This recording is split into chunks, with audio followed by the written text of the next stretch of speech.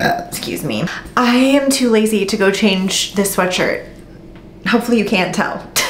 There's got a little breakfast on it this morning. It's fine, everything's fine.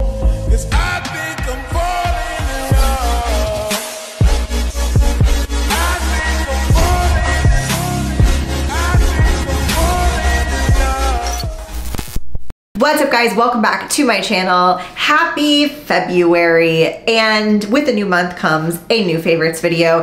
And I'm not gonna lie, I have been pretty good, like just not overspending the last couple of months. I felt like I was really trying to avoid trying new things because that's like what gets me, you know? Like when I see a new product, I'm like, oh, I just wanna try it. I wanna try it. Leading up to the move and my surgery and everything, I felt like I wasn't buying a lot in December. And then January came, bitch, I was off the freaking rails, okay? First of all, because I was so bored.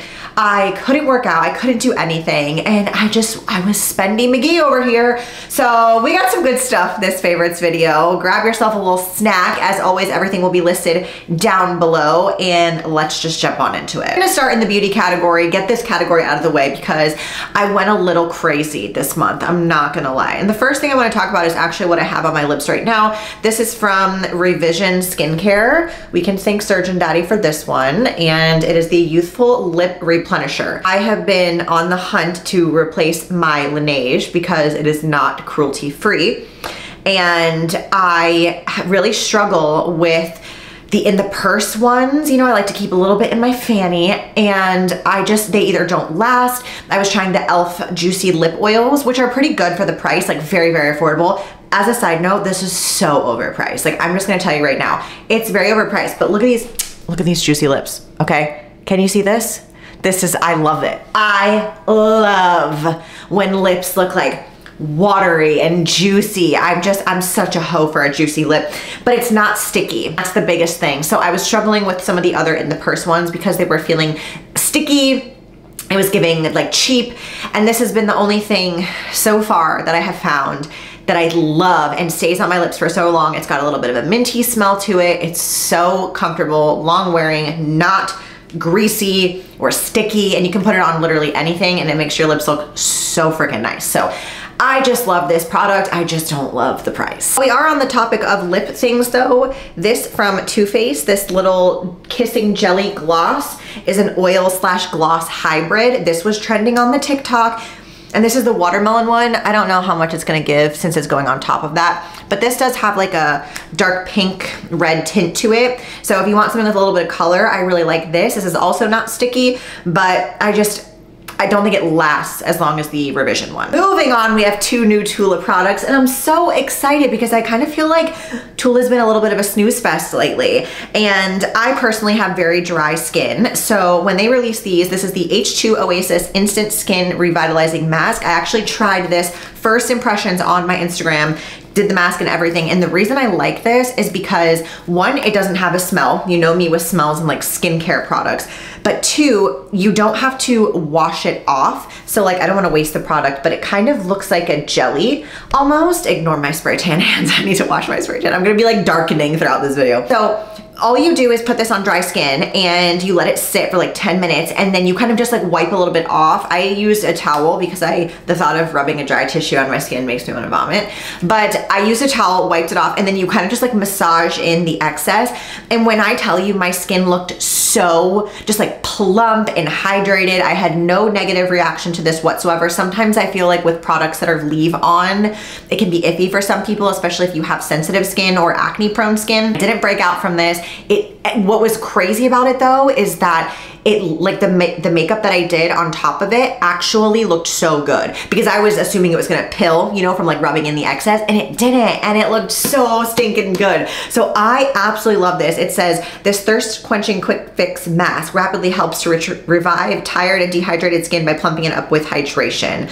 Use blah, blah, blah refreshing mask to bring your glow back just to life in 10 minutes. I freaking love this. Highly recommend if you have dry skin. And then in the same like little release for dry skin, they also did a bedtime bright VitaCharge overnight brightening treatment. Now this one I feel like you're gonna have to wait a little bit longer to see results from, because it is with vitamin C, so it's gonna help like some of those sunspots, dark spots, which as of right this moment, I'm not currently struggling with that a lot, but it has a similar texture. Like you see how it's kind of got that like jelly to it.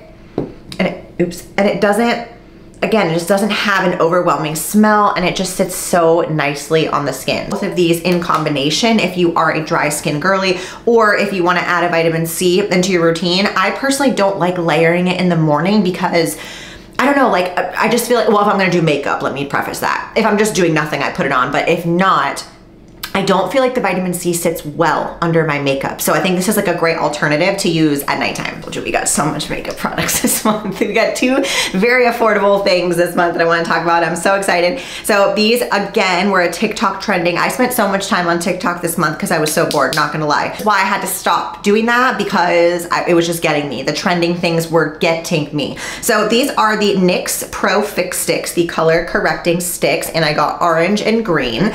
So the orange one, the reason I got this was for my bruising. When I started being able to put makeup on top of my lovely dark bruises, I really needed a super dark orange color corrector. And this was really affordable, but it had super awesome reviews. So let me just show you consistency wise on this. It's really nice. It blends really, really easily. And I actually have it on underneath just because it's good for like dark circles anyways. And then I got the green one, which is for redness. So any spots on my face that I have picked, I just put a little bit of this guy on it and I blend it in with my finger. Now it is gonna leave obviously a green hue, so you wanna do this underneath your makeup. Like I had one right here, put it on, let it sit for a minute, buff it in, and then you go in with your makeup. I really like these little guys, and they're super affordable, like I said, so if you don't have a color corrector that you really like, I think these are a great option.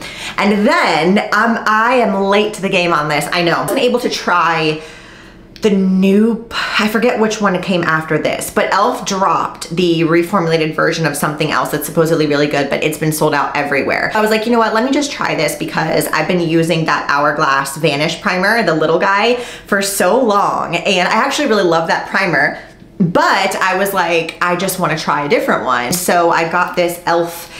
Power Grip Primer, and if you are on the TikTok, you probably already know that this is like a staple TikTok find. So this is kind of one of those products where, I don't know if you're gonna be able to tell, that's like a horrible, yeah, I was like trying to test the stickiness of it. This is a gripping primer. Like you can stick whatever to your face after you put this on. I personally have never been a big e.l.f. girl, but one of the things I committed to trying this year was more affordable makeup and skincare options, and I have been pleasantly surprised, okay? This Power Grip Primer is legit, and it definitely keeps my makeup on all day, which, speaking of, out of all of the foundations that I have used in my lifetime, which that's a lot of foundation, okay? The Lady Gaga House Labs foundation is probably one of the best formulated, just absolutely stunning foundation that I have ever used in my entire life. So whenever I get a new foundation, it's hard for me to compare because I just love that one so much, and I use it pretty much year round, unless I'm just doing like light gym makeup, you know, and I'm using a CC cream. I'm talking like glam makeup, you know? So Fenty dropped this, and I, again, really was not a big fan of some of her makeup products. They didn't live up to the hype for me, so I had low expectations for this. And this is the Fenty Beauty Ease Blur and Smooth Tint Stick. I don't know if she considers this a foundation stick or it's supposed to be like, you know, a skin tint. You know how skin tints are like really in right now, but not in a liquid, you know, form. It's in a stick foundation. And I was shocked at how much I liked this. I've used this every single day since I bought it. Again, because I really, you know, wasn't able to go to the gym, so I've been doing a lot of makeup after my bruising healed.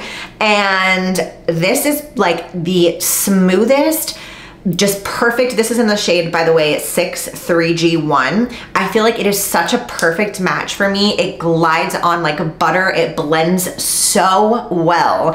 And again, I have dry skin, so sometimes cream stick foundations are kind of iffy for me because they like settle or it looks cakey. Not this one. I am wearing it right now, of course, because I wanted to show you guys, and it just gives such a nice glow and sheen to the skin. Now granted, my neck is a different shade because I am self-tanned right now, but it feels so lovely. Like everything goes on so beautifully with this base, and I just cannot say enough good things about it. So I'm very impressed, and I'm not gonna lie, I haven't even touched the Lady Gaga one since I bought this. One more beauty thing of the day, and this is Nudi's Matte and Glow Core all over face blush color in Magenta Magic. Bailey's hair on this, but this middle portion of the nude sticks is supposed to be very hydrating, and I mean, you can even just see when I put that on my hand. It has such a beautiful sheen to it, and I personally love glowy blushes. It's what I'm wearing today. I did not own a magenta purpley blush. I kind of grabbed this on a whim, not knowing that it was gonna be really, really good. And again, I have used this on top of the Fenty Beauty stick every single day. I love it. I love the combination. It goes so nicely over the foundation. It's nice even over CC cream. When I wasn't able to put anything on my face, I just would like put my ring finger in it and kind of just dab it on the apples of my cheeks. Beautiful. It doesn't have that like blush look to it, at least to me anyway, it doesn't. It looks more like rosy cheek, and that's kind of hard to accomplish with a cream blush, I feel, you know? So I don't know, I wish it was bigger. That's my only complaint about this, but I have always liked nudie sticks. I call it nudie sticks. I'm pretty sure it's just nude sticks, but I call it nudies. I like their contour sticks. Their bronzing sticks are really good. Some of their lip and eyeshadow cream sticks are really good. So I just was like, you know what, let me give it a try, because I don't like matte blushes. Beautiful. Love it, love it, love it. Highly recommend, but I haven't tried any other colors, so if you have, let me know. Well, this isn't really like makeup, this is perfume, but I am introducing a new favorite perfume of the month, and this is from the brand Fleur, Amber Haze. And it's funny because, again, this was a whim purchase. Don't you love when you like grab something not knowing how it's gonna be and then you use it? And every time I have this on and I walk past someone, they're like, ooh, what are you wearing? That smells good. And I was like, oh, it was so cheap. I'm pretty sure this little guy was only like $10 or something from Sephora. It was the last one. And I'm funny like that. If I see one thing that's like the last on the shelf, I'm like, ooh, that must be good. I should buy it. And I don't even know why. I don't even love the Missing Persons. I have that back there on my little perfume thing. I don't love that one. And everybody raved about it, but I just didn't like it. I didn't like the way it smelled on me. I mean, it's okay, but it's definitely not my favorite. This is more of, let's see, top notes. Saffron, jasmine absolute, amber, vanilla, musk, and oak moss. So this is a musky, warm, amber vanilla, but not giving Bath & Body Works, because the vanilla one of this, that again, everyone seems to love, in my opinion, smells like the vanilla spray from Bath & Body Works that we all used to wear in middle school. I don't know, I don't get it. But this one does not. It smells rich, it smells beautiful. It also makes your hair smell really good. So I love this perfume. I think this is a nice like transition into spring perfume, because I'm not really a big floral gal. I like vanilla and muskies. So give me your perfume recommendations, because I really struggle with like sticking to one perfume, and I feel like I buy these little things way more often, like the little mists, not actual perfumes. I should have just called this the beauty favorites of the month. I'm still going. This is like kind of, it's I would consider this fitnessy in a sense. A while ago I was asking about natural deodorants, and a lot of you suggested Native, and I had tried Native before, but the stick, and I hated it. I don't know what it is about the stick, but it made me smell so bad. I tried multiple scents and didn't like them, and then again, this was the last one on the shelf, and I smelled it. It's the Native deodorant and body spray, coconut vanilla, paraben free, aluminum free. And I was like, okay, let me just give this a try, because this smells different than the actual stick does. You have to know going into it that it's a natural deodorant, okay? So it's not gonna give you the same preventative measures as like Secret. stress one. That's the one I like because I'm always stressed. No, you know, that one's like a really, really good deodorant. This one though, I had no hopes. I had absolutely zero hopes on this because of how bad every single natural deodorant that I've tried has ever made me smell. So I use this. Now, I am gonna preface this also by saying I am not doing super high intense CrossFit workouts. And when I was in my phase of trying natural deodorants, I still was. So that could be also why, because your girl was sweating, okay? I'm not sweating profusely with these workouts, although boxing, I did use it during boxing and I didn't smell that bad. So I really encourage you to try the spray if you've tried the stick and didn't love it. Maybe I'm just not a stick gal. And most importantly, this did not irritate my armpits because I've been having a serious issue with that lately. And the Rio de Janeiro one, I loved the smell of it so much, but it kept giving me rashes in my armpits. So I was really sad about it. But so far so good with this, and I think that out of all the natural deodorants I've tried, this one is definitely the best. So let's move on to the food category, which is minute this month, unfortunately. I really did not try a lot of new things this month in terms of food. I just really did not have an appetite, to be honest with you, especially because I wasn't really working out so much. So I feel like my food category is severely lacking, and for that I do apologize. However, I did have one good find from the Costco this month, and that is these dang Reese's covered animal crackers. Bitch, they are so good. I have literally eaten this whole bag the whole month of January. I went through it. I love it. The biggest pain in the ass, of course, you know, I'm gonna mention the serving size, 4 animal crackers. Who's eating 4 animal crackers? Okay, so you really, really have to have some self-discipline with these dang animal crackers. I'm not even lying, because they are so freaking good. So let me know if you tried them or if you love them, any other like Reese's products. One thing that I was looking for was those frozen bananas that were covered in the chocolate peanut butter. Ugh, I wanted those so bad, but I haven't been able to find them. So that has been like my snack of the month, but I have literally nothing else of substance to provide for you for the food. I want to throw in this little Fleo quarter zip. I can't remember if I mentioned this last month in my December favorites, but I love this thing. I wish I got it in more colors. This is just my favorite, like the emerald green colors. I think they go really well with like my eye color and hair color, and it's so comfortable. It's kind of like that Lululemon dupe for the quarter zip pullover or whatever. Love this. I've been wearing it all January, and their flare pants, their flare leggings with this, so stinking cute. Also, I've come out with some new sets recently, and I'm really not usually a set girl, like matchy, but this black one, the black with gray swirls, so cute. And that's a new bra top that they have, and I actually really like it, so it doesn't squeeze me on the lats, which is amazing. So now that I spent the entire favorites video talking to you about beauty things, hopefully you are someone that buys beauty products, because that's pretty much all I had this month.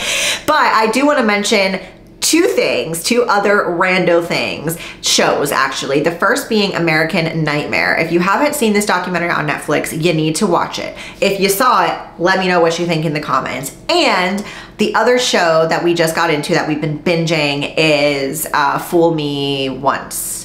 Right? That's what it's called, Fool Me Once. Yeah, on Netflix.